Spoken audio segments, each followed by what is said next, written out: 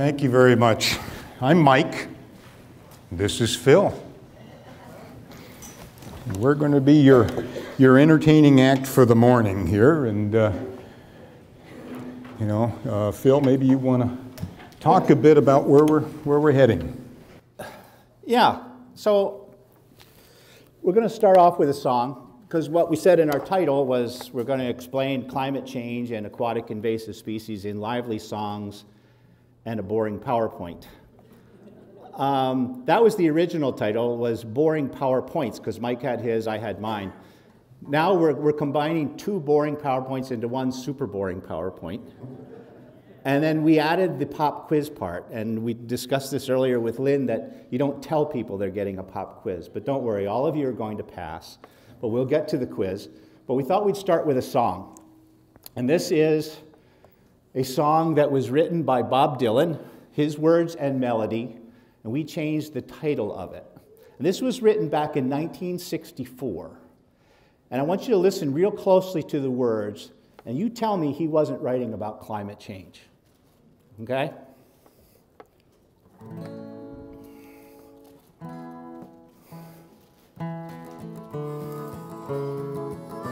Come gather around, people, wherever you roam, and admit that the waters around you have grown, and accept it that soon you'll be drenched to the bone.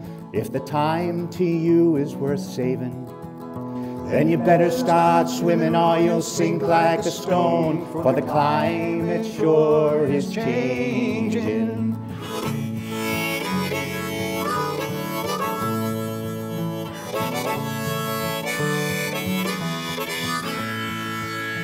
Come writers and critics who prophesize with your pens, and keep your eyes wide, the chance won't come again. And don't speak too soon, for the wheel's still in spin, and there's no telling who that it's naming. For the loser now, the later to win, for the climate sure is changing.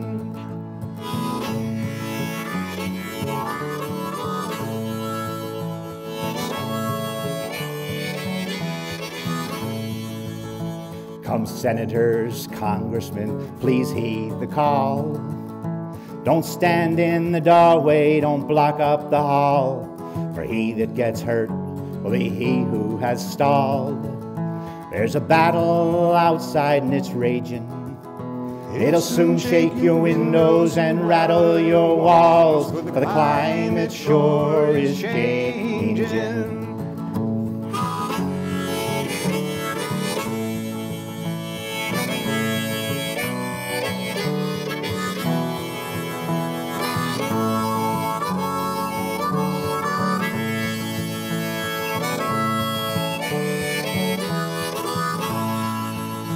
Come mothers and fathers throughout the land, and don't criticize what you can't understand.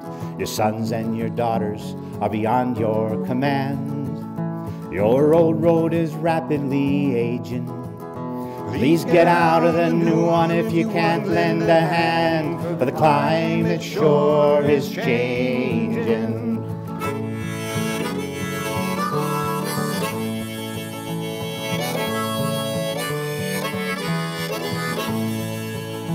The line it is drawn, the curse it is cast.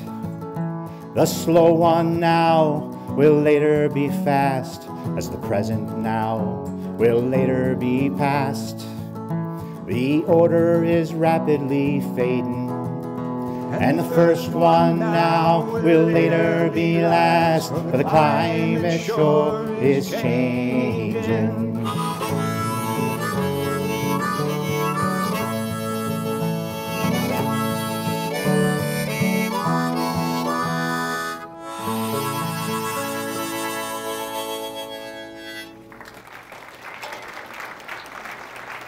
Hey, that was kind of fun.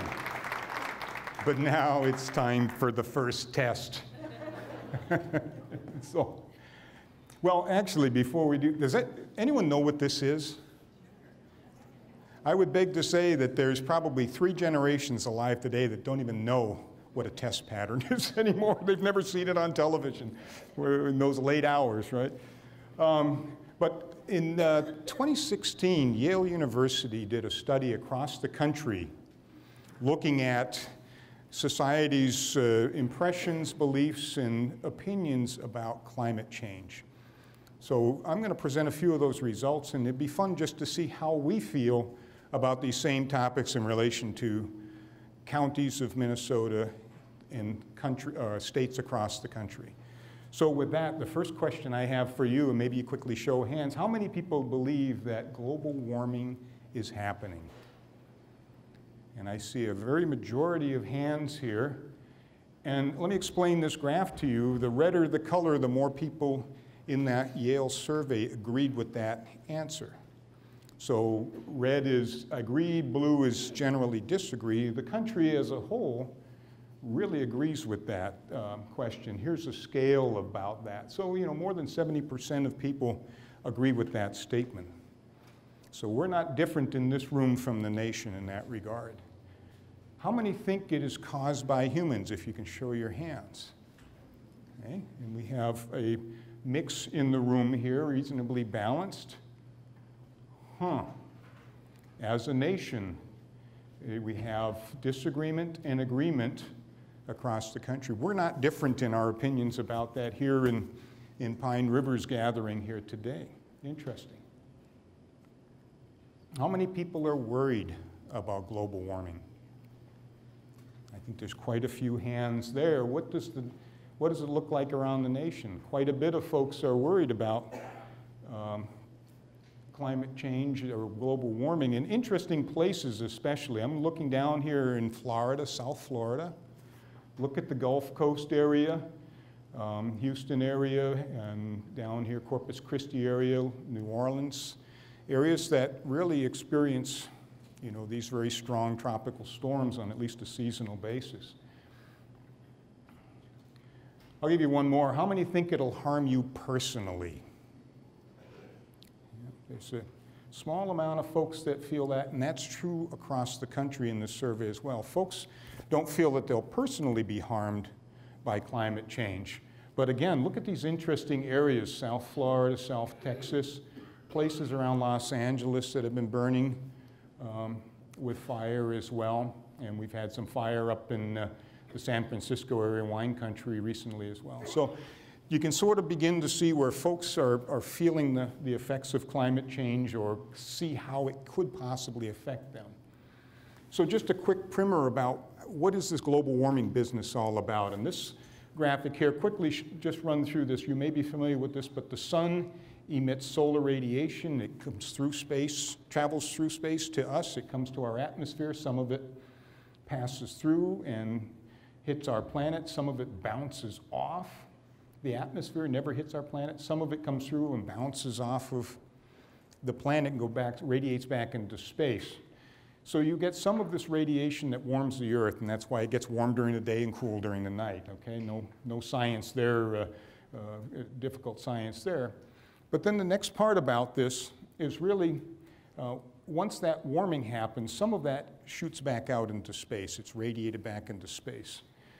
And some of it bounces off of the atmosphere and returns to Earth and kind of traps and gives us a climate that sustains us as animals and part of the planet Earth's biota. And so that's a pretty important feature that we don't want to really get away from this effect. However, the nuance is that what causes that to bounce off of the atmosphere and back to Earth is generally driven by carbon dioxide. There are other compounds like methane and such that also contribute. But carbon dioxide is principally one of those drivers. And this is a graph of the level of atmospheric carbon dioxide measured by a number of means going back almost a 500,000 years, so quite a ways back in time.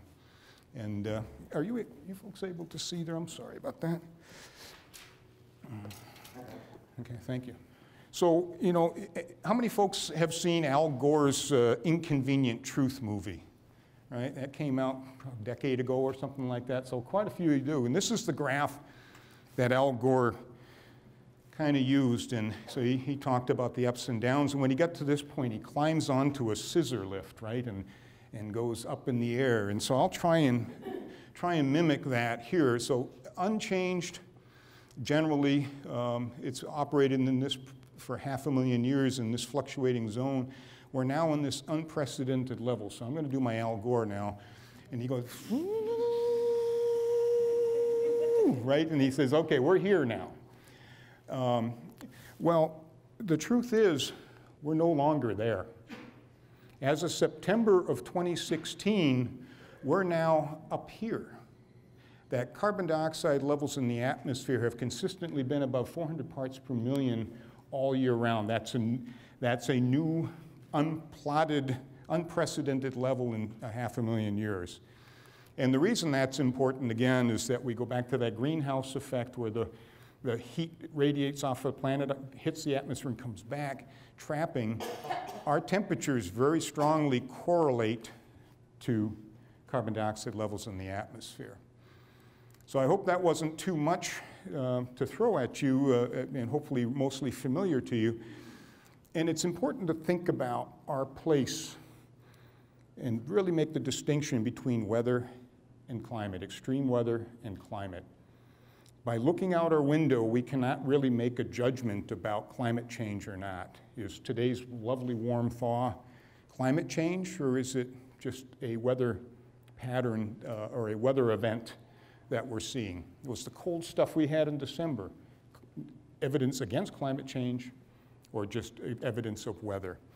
And back in 2015, how many of you, like me, heard about the polar vortex for the first time? I was like, I never heard of a polar vortex, right? What is it? And here's an example of a worldwide projection of the deviation in temperature, how much different temperature was globally from the global average temperature. And up here you can notice in northeastern North America, blue is really, really cold and red is warm.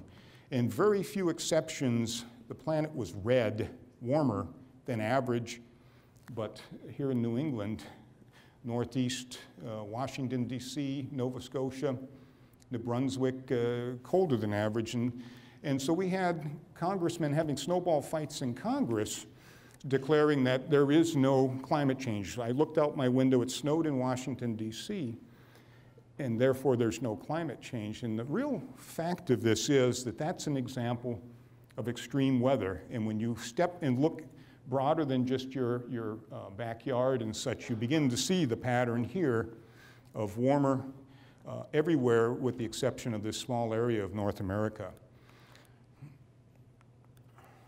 So I want to emphasize some examples again, how to differentiate weather from climate. And well, here's some examples of extreme weather. We had a record ice out across Minnesota in 2010.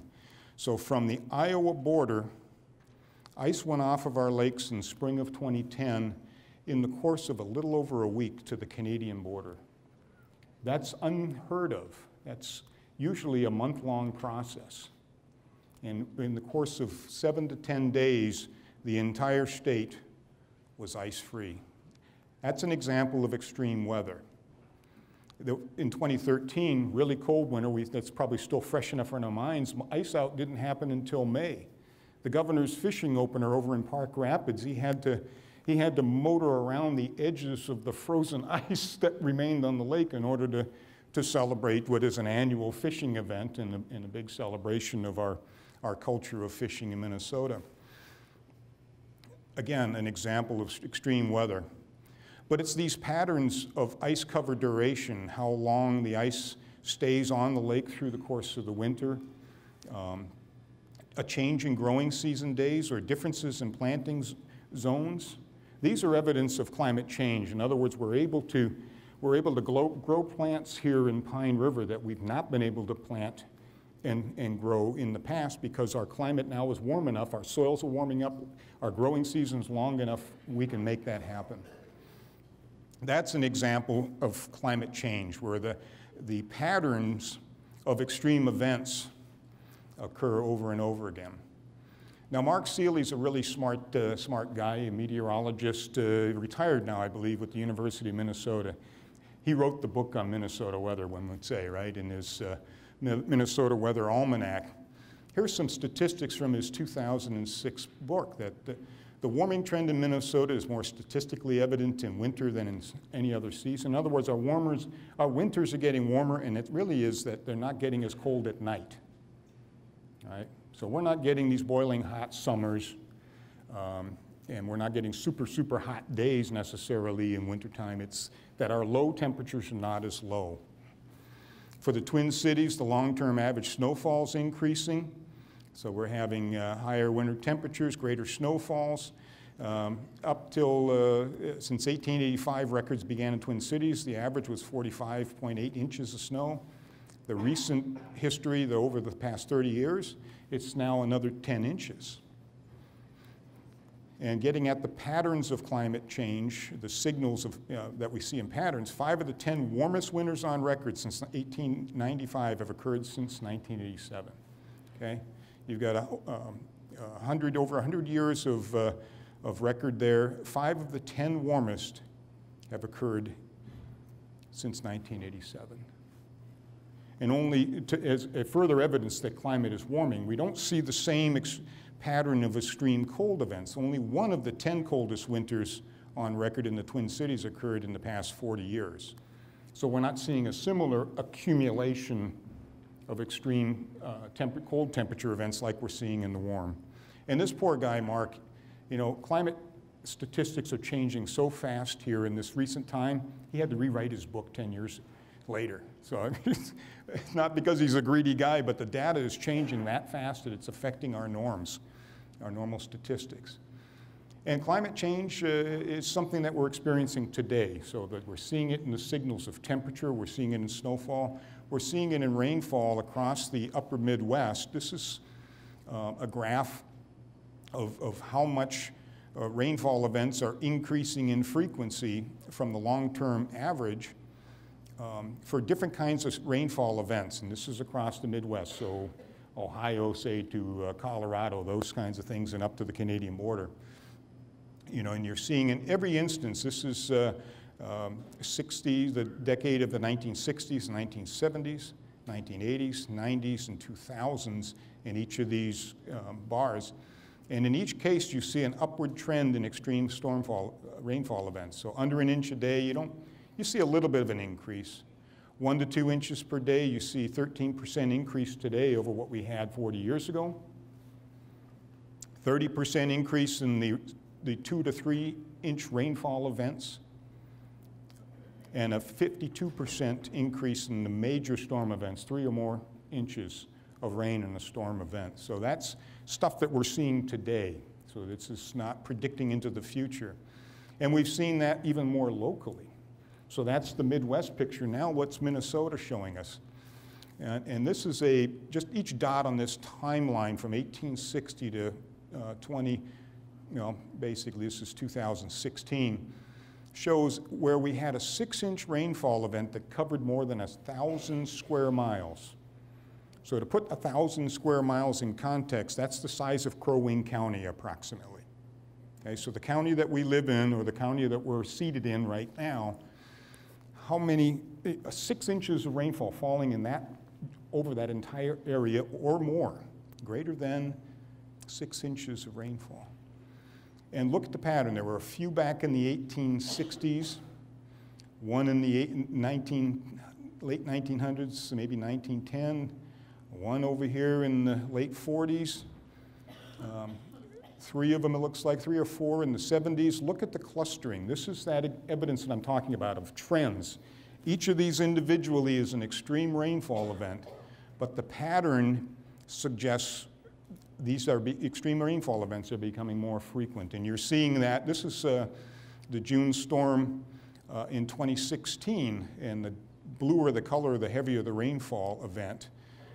If I can trace Crow Wing County right there, we were part of that storm event, and again, it was a 5 to 6 inch rainfall event for us. It was huge, 8 to 9 inches over in Pine County. This caused the Willow River Dam to fail in the city of Willow River in Pine County, this particular rainfall event. This is the June storm in 2012, 4 years previous, that blew out dams and roads in the Duluth area, right? You might remember the news story of the Minnesota Zoo getting washed out, and the polar bear nearly getting out of its cage, and the seals flopping down Main Street. So there's some certain things that we can reasonably expect to happen from climate change. We're going to see changes in our forests, mostly related to temperature. We're not going to be able to sustain our boreal pine forests, and that'll change over to things that favor more oaks, maples, and things to that effect. You know, while these examples are extreme weather events, the 1999 blowdown, this is an example of how you might end up having rather catastrophic change in forest cover, and what will come back will likely end up being the beginnings of change to that new forest type that will be habitable for oaks and maples in a warmed Minnesota. We're going to see more fires and things to that effect as well. Between 2006 and 2011, fires burned over 200,000 acres of Minnesota forest. This is the Pagami Creek fire. This fire moved 13 miles in one day. Okay? So that's the distance from here to Pequot Lakes in one day, a fire front moving that far in a day's worth of burning. That's just astronomical. We're going to see changes to our wildlife species. Our charismatic moose are going to become less abundant. We're already seeing severe declines in their populations, and the reason for that is multiple factors. You know, disease and parasites, and we could probably solve that back to that these animals are under stress. They're under physiological stress. They're an animal that's built for cold weather, excuse me. And so a cold winter, our cold winter is becoming more warm. They're becoming physiologically stressed. And then lastly, we're going to see changes to our aquatic systems. Minnesota's 10,000 or more lakes, right? 11,682, Phil, something to that effect. We get a ton of lakes. It's what we're proud of. This is our identity, our sense of place. And the ice fishing tournament gives us an example of that. But we're going to see changes in the limnology and the hydrography of our lakes. You know, more fluctuations in water levels, warming and more favorable for aquatic plant growth and algal growth. And then with that, we should expect that certain invasive species will thrive in that setting. So with that, I think Phil is going to talk to us a bit about aquatic invasive species. Thank you. So I don't know if you can see these cartoons here. The top one, it shows an invasive carp, and he's got Minnesota on a stick, and he's saying, yum. So they're heading up the river, heading for Minnesota, trying to get here and infest our waters. The one on the left, it doesn't seem to be covered in our invasive species management plan. We've got a spaceship that landed. And over on the right, it says harmful invasive species, and it shows the emerald ash borer, which is going out after our ash trees, the Asian carp, or the invasive carp, same thing, and man, as far as harmful invasive species. This quote, aquatic invasive species, a riddle wrapped in a mystery, inside an enigma. That was actually a quote by Winston Churchill back in 1939 when someone asked him about Germany. So before World War II, and that was his quote about Germany. But I thought it's a great quote about aquatic invasive species, as well as about climate change, because we're talking about two big issues here. But these are actually problems that we know how to solve. We know what it takes to keep invasive species from moving around. We know what it takes to lower our carbon dioxide levels in the atmosphere. We just need to do it. There aren't many problems out there where we know what the solutions are. These are problems that we know what the solutions are, and we just need to do it. Oh, I went backwards. So the definition of invasive species. This is legalese in Minnesota statute. And what it basically says is that invasive species come from somewhere else. They're not from Minnesota. They've come from somewhere else, and they're causing harm. It can be harm to the environment, it can be economic harm, or it can be harm to human health. So they come from somewhere else, and they're causing harm. So let's talk about pheasants. Does anyone know if pheasants are native to Minnesota? Show of hands, who thinks pheasants are native to Minnesota? There's a few. Who thinks they're non-native? They came from somewhere else. That's right, they came from somewhere else. Does anyone know where they came from? I heard China. China is right. They were brought here to the States. I think in 1881, they were brought to the US from China, and they were introduced in Minnesota in 1916. So they are not native, but they are non-native. So they are non-native to Minnesota. They weren't originally here. They were introduced. Are they invasive? I'm seeing mostly no's. That's right. They're not invasive because they don't cause harm. In fact, with the purchase of hunting licenses, guns, ammunition, guides, appropriate clothing, training for dogs, accommodations when you're out hunting, it's actually created a positive impact to the Minnesota economy to have pheasants here, and they don't seem to outcompete other species in that same habitat. There are lots of examples of non-native species here in Minnesota that do no harm. Rainbow trout and brown trout, they are not native to Minnesota. Rainbows were introduced here from the western states, and brown trout were brought here from Germany. It's another non-native species that isn't causing harm, so they're not invasive. It's only invasive when they cause harm. I've got an old friend who just retired from the U.S. Fish and Wildlife Service, and he used to say that non-native species are entering all the time. They're coming into the United States, they're coming into Minnesota, they're coming all the time, but only about 10% are able to get established and become non-native. Now, of that 10% that's able to get established, 10% of those become invasive. So we're talking about relatively few number of plants and animals that come in that actually become invasive. So there are 4 common characteristics to invasive species. And the first is that they're generalists. So zebra mussels, they came all the way from Eastern Europe and Russia, and they're doing quite well in Minnesota, Canada, other states.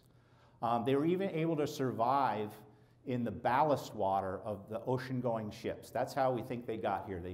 They were taken up in water in the Caspian Sea, put into the ballast tanks of these big ocean-going ships so they'd have better buoyancy crossing the ocean. They got into the Great Lakes, they emptied their ballast water, and those zebra mussels came out of that ballast water. We think that's how they got into the Great Lakes, and they spread from the Great Lakes into our inland lakes. But they're highly adaptable. Russia, Eastern Europe, living in ballast water on the way across the ocean, and then doing quite well in Minnesota and Canada. They're aggressive, the second one. So zebra mussels and spiny water fleas, they eat the same food as young walleye, zooplankton, and they do it very well. So they compete with young walleye. Starry stonewort, if anybody's heard of starry stonewort, it's a macroalgae. We found it down in Stearns County a couple of years ago, and it's been found in about 10 other lakes around Minnesota.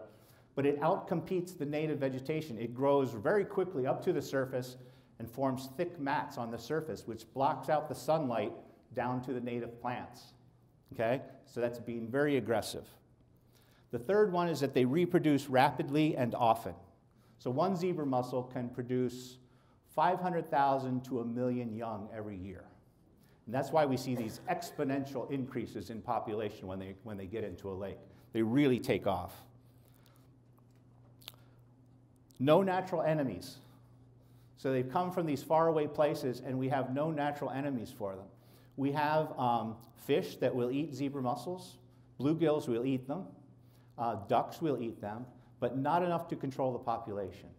So that's why the population takes off. They don't have any natural checks and balances controls here. Species of concern. Mike's going to be passing around. I brought some acrylic plates with actual samples of different invasive species. Some of them also have the native species in there. Sometimes you can see it's hard to tell the difference between a northern water milfoil and a Eurasian water milfoil. I think some have zebra mussels in there, a few other things. But he's going to pass them around, and feel free to pass them around. I think there's 3 smaller plates and 3 bigger plates, and I'm going to be counting those at the end of this. So these are kind of the things that people talk about all the time around Minnesota. Zebra mussels, Eurasian water milfoil, and then starry stonewort, which I mentioned, which was just found back in 2015 in Lake Coronis down in Stearns County. Zebra mussels and Eurasian water milfoil made their arrival in Minnesota back in the 80s. They've been around for a while. We're still trying to figure out how to control those things once they get into lakes.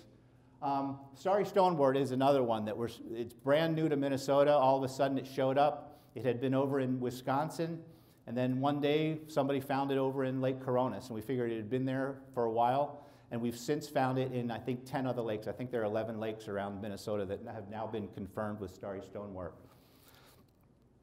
An interesting observation by the researchers is that a lot of these invasive species, back in their home range, they're very docile. They aren't aggressive.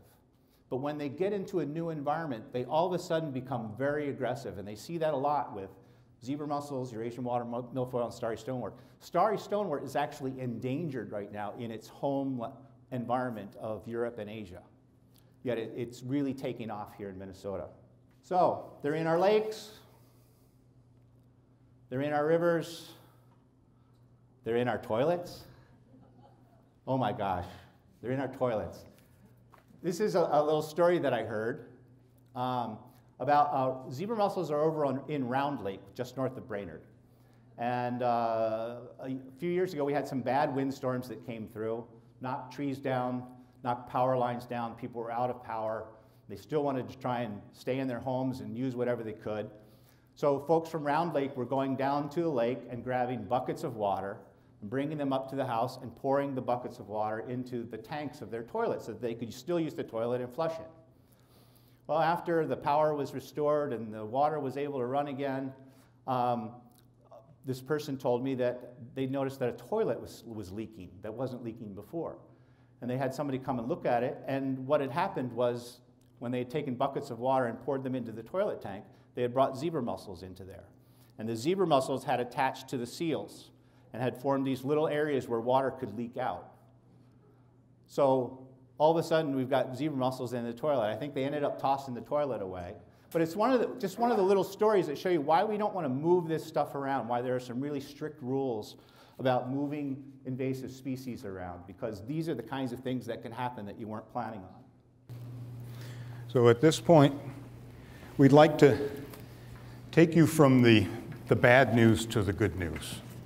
Right, now that you're all discouraged, I think we need to rescue you back, because there is hope. As Phil has mentioned, these are all solvable problems. They're large, they're global in many respects. But having said that, they're solvable. They're solvable through the actions of each and every one of us in this room and around. These are problems that generally have occurred as a result of the actions of millions of individuals accumulating over time, and it's the actions of millions of individuals that will bring us back from that. So what we'd like to kind of do at this point is adapt a little bit of another Dylan tune here. A hard rain's gonna fall.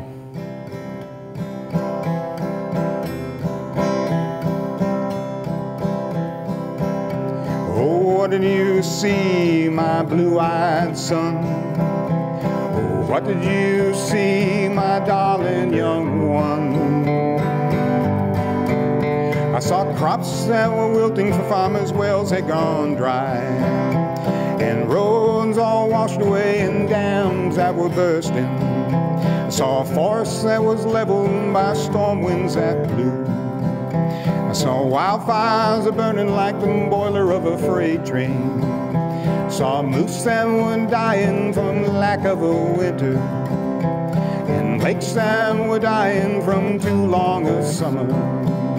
And it's hard, it's hard, it's hard, it's hard, it's a hard rain. It's gonna fall.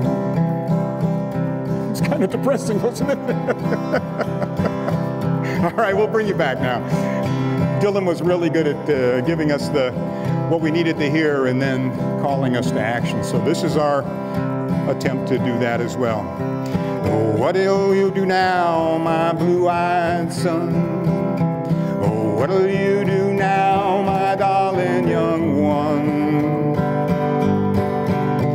I'm going back out for the rain starts a-falling, and I'll tell it and I'll think it and speak it and breathe it and reflect it from mountains so all souls can see it. That climate change is real and it's happening now. And don't it's not lost, for there's action I can take. So show me what to do and I'll do what I can.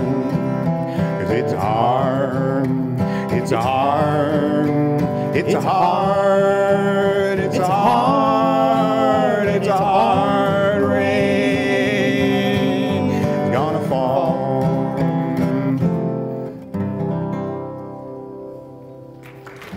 Thank you.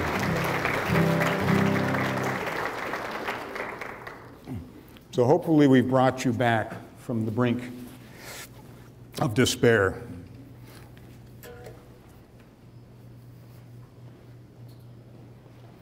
Is there anything we can do?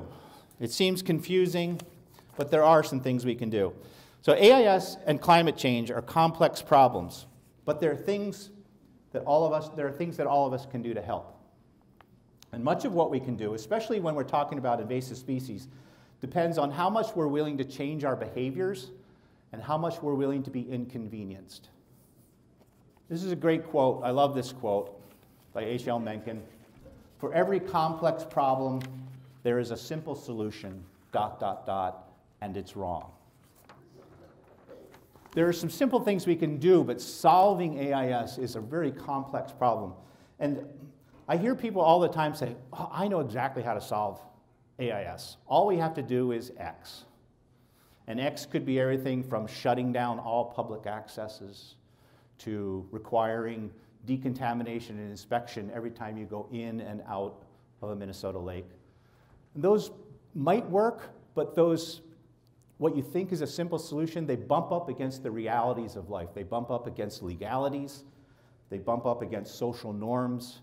They bump up against political influence. They bump up against economic realities. And it also bumps up against two simple facts. People don't like change, and people don't like to be inconvenienced. So ask yourself, when it comes to aquatic invasive species, how much am I willing to change? How much am I willing to be inconvenienced? Will you pull your plug? Now, that was a new law that was created a few years ago about having people pull their plug so that boats would drain while they're transporting. And there was a bit of grumbling when it happened, but most folks seem to be doing that as part of their normal behavior now. So it's trying to figure out what are those things that folks are willing to do and that they will do.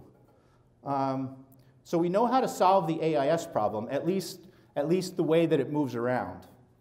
But the hard part is getting the recreating public to accept change and inconvenience in exchange for AIS-free lakes. So where is that balance point that achieves the suspension of AIS movement that is willingly accepted and practiced by the public? So we've got laws here in Minnesota that require the boating public to do certain things. And we've got clean, drain, dispose. These are legal requirements. There are laws that back up each one of those. So clean aquatic plants and animals from your watercraft and water-related equipment. If you're caught driving down the road and you've got all sorts of plants hanging off your boat and your engine, your trailer, it doesn't even matter if they're invasive plants. You cannot have any plants whatsoever on your boat, motor, trailer driving down the road. If an enforcement officer or a local sheriff sees that, they can pull you over. Drain. This was that drain plug law that came into effect, I think, back in about 2015 or so. Drain all water by removing drain plugs and keep drain plugs out while transporting watercraft. Pull that plug. Drain any kind of water that's in the boat. You can't be moving water from one lake to another.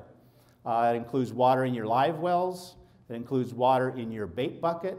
It includes water in your bilge. We want that boat to be dry.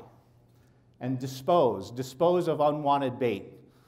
So a lot of folks will go into a lake and fish. They'll take their bait, have it in a bait bucket, drop it into the water.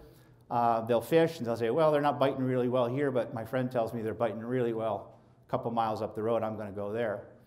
The rule is that you can keep that bait if you've brought water from home to replace the water that it was in.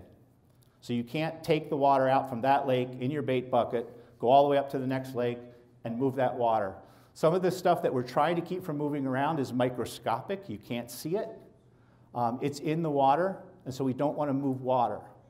So if you don't have other water to change that bait for that bait, then you have to dispose of that bait in the trash. You can't move it. That's another law. The DNR and local government have put out about 1,000 watercraft inspectors around the state.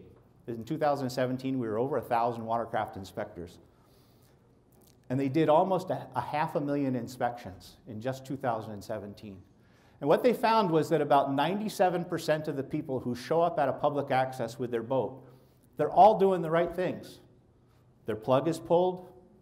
They don't have any plants or animals attached to the boat or trailer or engine. And the water is drained. It's dry. They're doing everything that they need to do, 97%. It's that 3% that still hasn't gotten the message, that either is unaware that we've got some AIS laws, that just chooses to ignore them. But there's about 3% out there that are not showing up, doing everything they're supposed to. So what happened to clean, drain, dry? That's what we used to say before clean, drain, dispose came into play. And dry is still a great thing to do, but we don't have any laws that back that up. We have laws for clean, we have laws for drain, and we have laws for dispose of bait. We don't have a law that requires you to dry your boat so that it's completely dry. We want you to drain all water out of it, but we don't have laws that say you must keep your boat dry for 5 days before you move it from one lake to another. Drying is a great recommendation, and we recommend anytime you can, dry your boat, your trailer, your gear before moving from one lake to another. That's a great thing to do, but it's a recommendation. We do have a law about dry when it comes to moving docks and boat lifts and swim rafts and other kinds of water-related equipment. That if you want to move a dock or a boat lift or a swim raft from your lake to another lake, there is a requirement that you have to leave it out of the water for 21 days before it can be dropped in that other lake. How many of you out there, show of hands, knew that that was a law? Yeah, and that's one of the problems, is that we think a lot of this stuff is moving around by docks, boat lifts that are being sold through places like Craigslist, where you get a buyer, a seller, hey, I've got a dock lift over here on Gull, and I want to sell it to somebody who's on another lake. And they come, they pick it up, they take it, they drop it into their lake, and they've just moved zebra mussels. So we're trying to get the word out about this law that you have to keep it dry. What we can do is, if we're aware of this, is maybe when we pull our docks in the winter, in the fall, let it sit through the winter and then sell it in the spring. Or if you're going to sell your boat or your dock lift or your boat lift or your dock or some other piece of water-related equipment, pull it out of the water and let it sit at your place for 21 days before you sell it, so that we aren't worried about whether the guy who's buying it knows what the rule is. So it's not just boats, trailers, docks, and boat lifts that are moving this stuff around. There are a lot of other ways this can move around. Canoes and kayaks. Mike and I have done a number of trips up to the Boundary Waters and the Quetico, and you take all your gear and your canoe and you pop it into a lake and you paddle across the lake, and then you come to a portage and you pull everything out, and then you hike it all over the portage over to the next lake, and you drop it everything back down into that lake. And you can do as many as 8 or 10 portages in a day, depending on how far you want to go. And Mike and I have often caught ourselves where we'll drop it into the next lake, and we'll start paddling out. We'll get about 15 paddles into the lake, and Mike will say, Bill, did you check the boat to make sure we didn't have any water left in it, or that we didn't have any plants left on it before we dropped it in? And my response is usually, well, I was dying just from that portage. I didn't have enough energy to check and see if the water. So here's Mike and me. We're professionals. We deal with this stuff 5 days a week at work, 6 days when we're doing presentations like this, and even we forget to do it. So it's a reminder that you have to think about this stuff. It has to become part of your normal behavior. Also, dive gear. We see a scuba diver there. invasive species have been found in some of the mine pit lakes over near Crosby. And some of those mine pit lakes do not have accesses that allow boats to trailer in and get in there. So they're being moved in there some other way, and they're very popular with divers, and there's a suspicion that maybe some divers moved it in. So you have to make sure that your dive equipment is clean and dry before you pop it in there.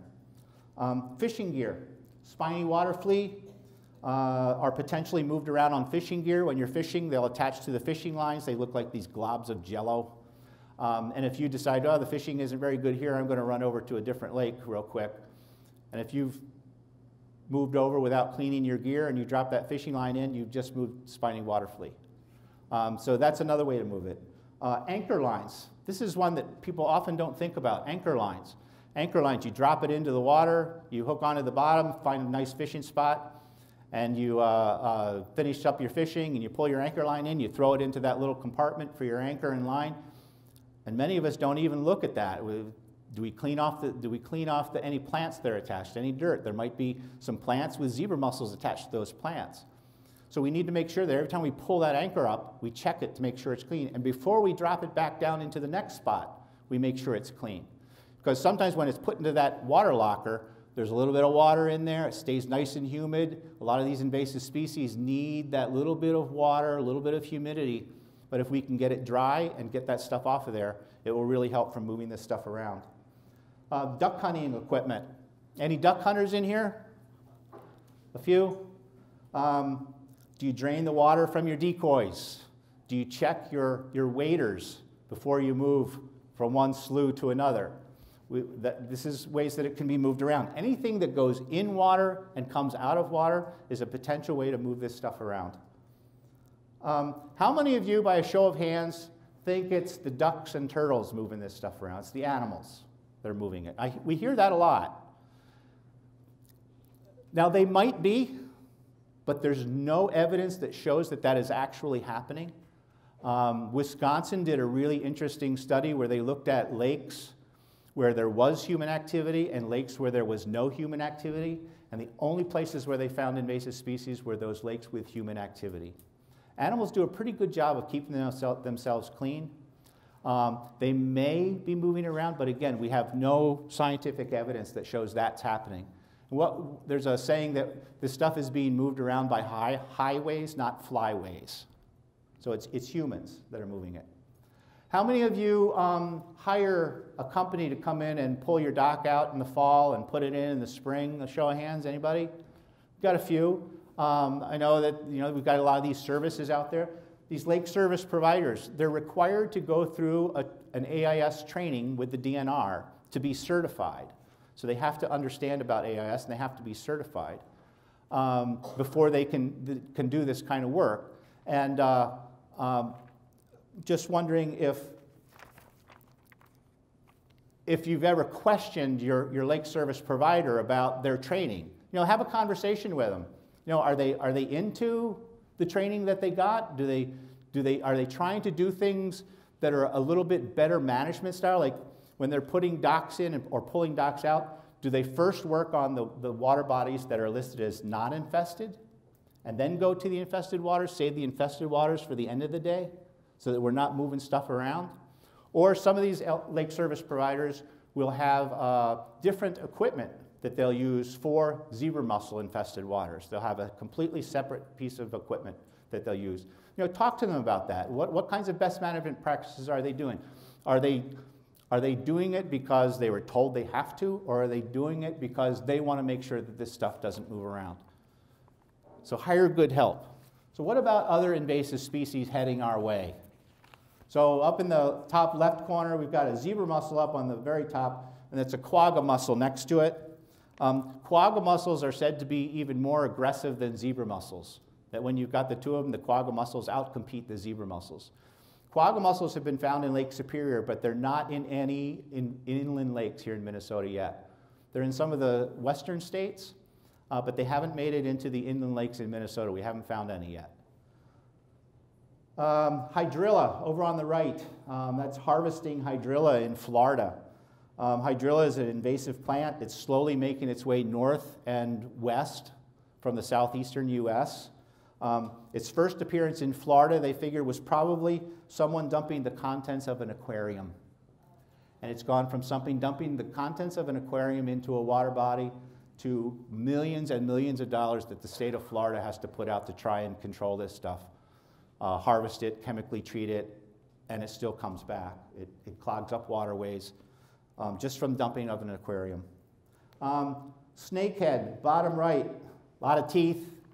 Northern snakehead. It's sometimes called Frankenfish because there was a B movie that was made a few years ago about a giant snakehead fish eating really bad actors. They're voracious eaters of fish, mollusks, and frogs, and they can survive out of water for up to 4 days if they're kept wet. They breed 4 to 5 times a year, and juveniles have been known to travel up to 1/4 of a mile by wriggling their bodies over the land. That's why it's called a Frankenfish. We don't want them here. VHS, viral hemorrhagic septicemia, is a disease that fish get. It's already in Lake Superior, but it has not been found in any of the inland lakes, and we want to keep it that way. It kills our game fish. So how can we keep this stuff from coming into Minnesota and moving around our lakes in Minnesota? Same thing, inspect, clean, drain, dry if possible, dispose of your bait. And this will not only keep stuff that we already have from moving around, but it will keep any new stuff that potentially comes here from moving around as well. Thank you, Phil. And so some of the things that we can say for certain on these big issues like climate change is that the future holds for us something different than we know today. And we'll need to adapt to a changing future, but that isn't a reason to be complacent. And so, speaking of complacency, it's time for another test. So, my good friends, how many think we should fund research into renewable energy? Show of hands, please. Wow. And like the rest of the country, very, very strongly believe that we should be funding research into renewable energy sources. How many of you think carbon dioxide, CO2, should be regulated as a pollutant? There's a slight majority in the room here about that, and this is something, again, that there's a fair amount of consensus in the public opinion that we should be regulating carbon dioxide as a pollutant. So some interesting facts from ourselves here in this room and also nationwide. So to the topic of energy and carbon dioxide is fairly closely linked to energy production. And this is sort of a pie chart, if you would, of how energy, gas emissions, heat-trapping gas emissions, in other words, carbon dioxide, are basically partitioned out amongst the various potential sources. There's an interesting facts, a couple of interesting statistics that I got from the United States Green Building Council. We're in a building. Our homes are a building, right? Buildings account for 39% of the energy use in the United States. Pretty alarming amount of that. We would think perhaps other things might also contribute more significantly, but energy use from buildings. 72% of electrical consumption is by buildings, not lighting, street lights and things like that, but buildings. 38% of our carbon dioxide emissions are from buildings. We can begin to see our connections to things that we can do because many of us live in buildings, if not all of us, right? So we have some control here over some of the things that we can do. And interestingly, you can, half of these statistics that I'm giving you are from residential buildings. So half of it are from our homes. So we could take a significant bite, somewhere in the neighborhoods of 25 to 50% just by using green building practices. Good energy sealing, weather sealing, high efficiency appliances, Green Star kinds of appliances and things to that effect. So we have control over those sorts of things. as homeowners, as renters, as people that reside in buildings. So really returning back to sort of the opening theme, we know what to do. We just need to do it. When you think about something as large as an atmospheric problem that goes across the globe, it seems overwhelming. But friends and neighbors, I can assure you this is a solvable problem because we have evidence it's a solvable problem. Folks remember the subject of the ozone hole over the Antarctic? Did folks remember that topic? Yeah. You know, this was all in the news in the 90s, 80s and 90s, where these refrigerant compounds we use in our air conditioning such are called chlorinated fluorocarbons, CFCs, were being released into the atmosphere. They were also used as propellant for hairspray and underarm and everything else that we used to project things out of cans. And what was happening is this stuff was eroding ozone in the atmosphere and accumulating very quickly. This was a problem that originated in the 1970s to the point where ozone layer, which protects us from ultraviolet radiation from the sun, was being eroded and reduced in the atmosphere, creating fairly unsafe conditions in certain parts. Globally, we took action, right? The Montreal Protocols, I believe 1986, the nations across the globe agreed to stop the production and use of CFCs, and we're seeing the erosion of the ozone hole. Ozone in the Antarctic has leveled out.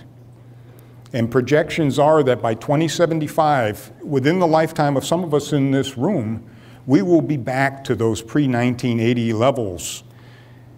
That's huge. That's an atmospheric problem across the globe, and we're seeing the needle move. And you can do the same thing through some of these very simple actions. Again, we talked about actions by millions got us where we're at, and actions by millions can get us to a more, a less grim future, a more optimistic future. The Bob Dylan song that we did, talk about it. Talk about it with your neighbors. Talk about it with your family. Talk about it in your communities. Hold your elected officials accountable. Those charts we just showed about whether we should fund renewable energy, whether we should regulate carbon dioxide as a pollutant. There's a lot of consensus that we should do those things. That consensus is not shared in Congress. But don't wait for public policy. There are things that you can do, right? We can insulate our homes better. If you're looking to do a remodeling project in your home, great opportunity to be able to upgrade some of your insulation of your home. Energy efficient light bulbs. Anyone know what an LED light bulb is? Yeah, these things used to be really spendy, and now they're very, very affordable. They use a very low amount of electricity, and again, thinking about our homes creating or consuming half of that energy consumption of buildings, why just a simple thing like just changing out a light bulbs can make a significant dent in that. It's very easy to do, very affordable. There's nothing really to hold us back. Appliances, Energy Star appliances, high efficiency. Some of us might be able to take advantage of solar energy through either electrical generation or heat production from solar.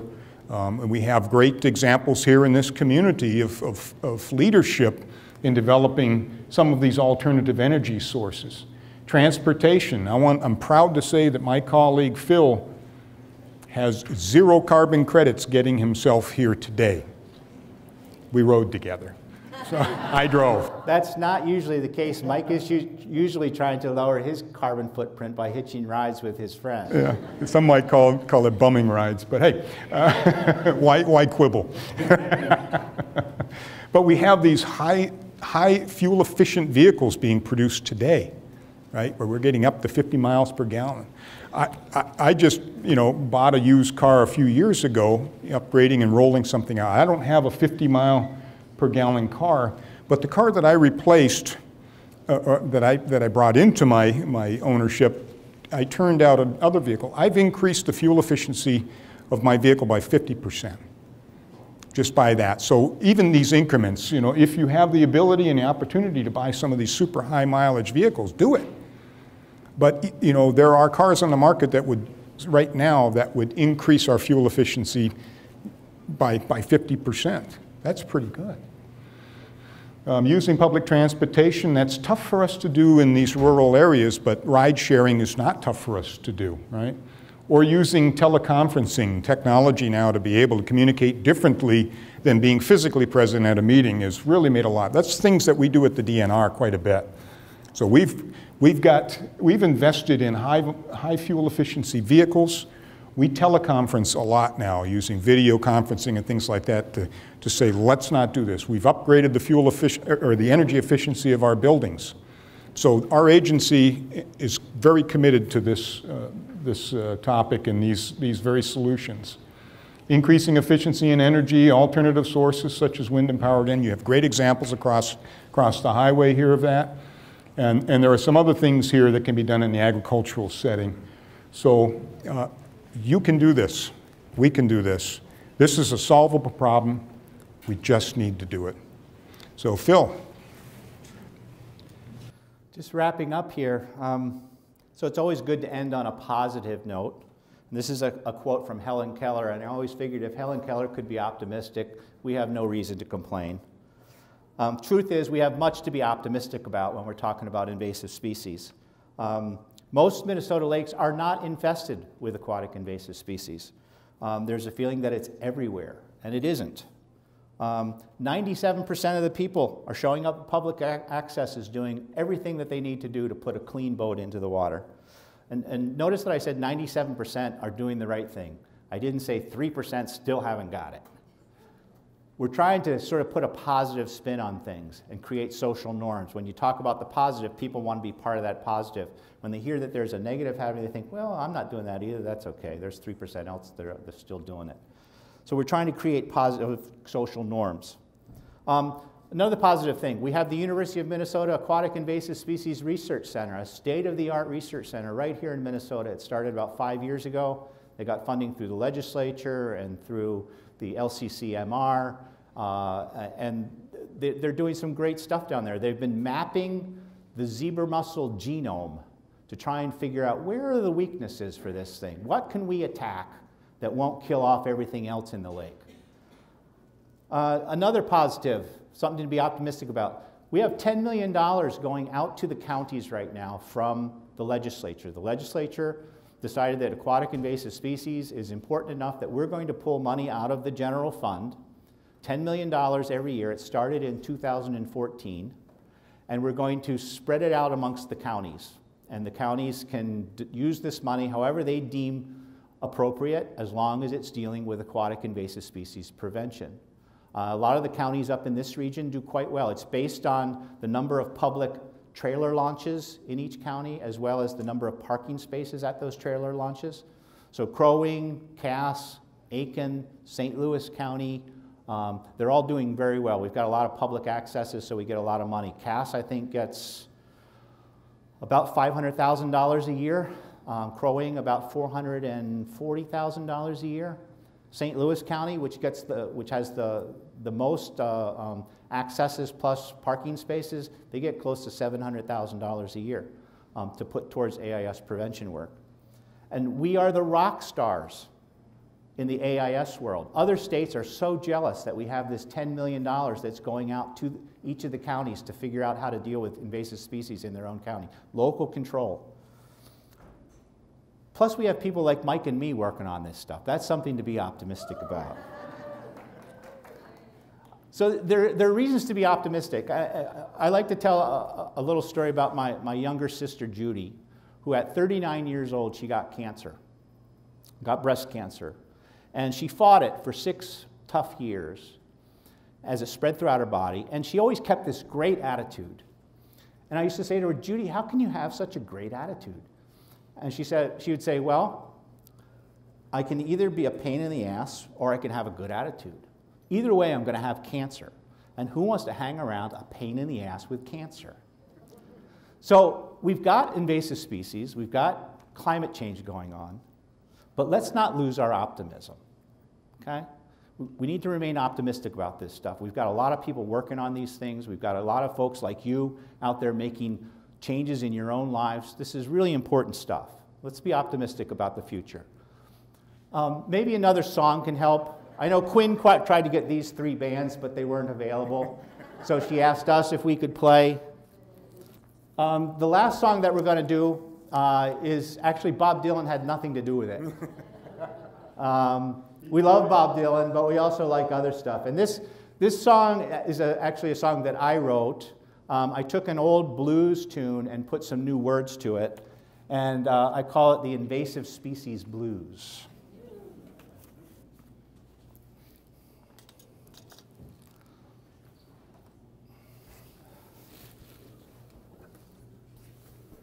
Get a little lubrication.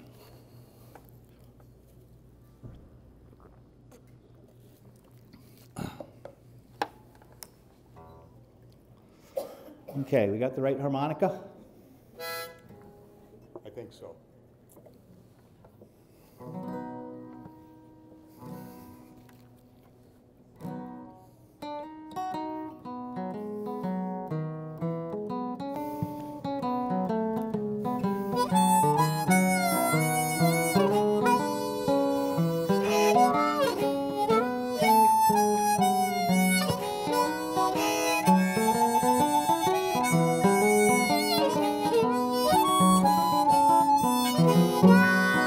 I hate to see invasive species spread around. Oh, I hate to see invasive species in my town. You know, it makes me blue. It really brings me down. And if I feel tomorrow like I'm feeling today, oh, if I feel tomorrow as blue as I'm feeling today, I'm gonna box me up some zebra mussels and send them back to their homes far away. Yeah, they should be over in Russia and Eastern Europe too. But like me, they moved to my lake. What's a Minnesotan to do? Now they're living on my Chris Craft and on the poles of my docks. To swim I have to wear sneakers, and I do but with black socks, because that rocks. I got the invasive species blues, just as blue as I can be. Now Mr. Zebra Mussel's throwing a beach party and he's invited Mr. Spiny Water Flea. These good-for-nothing invasive species, they're making fools out of you and me. Take it, Mike.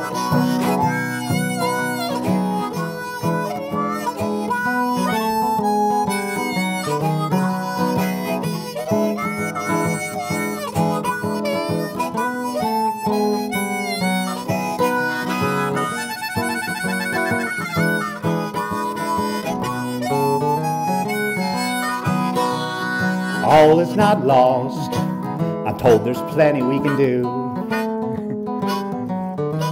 Oh, all is not lost. I'm told it's up to me and you. So my brain has started working to come up with an idea or two.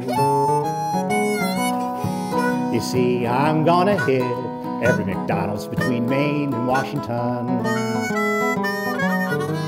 Yeah, I've got a plan to get something done. I'm gonna ask them to slip a zebra mussel between every beef patty and sesame seed bun. Yeah, billions will be served and they won't even know.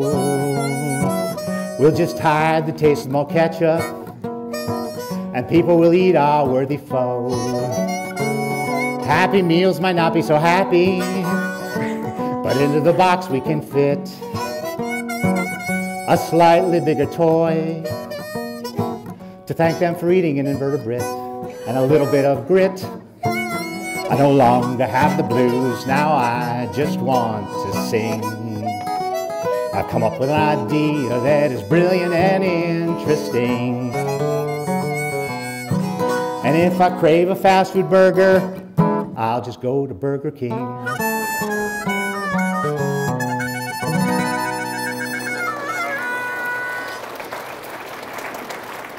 Thank you so very much, folks.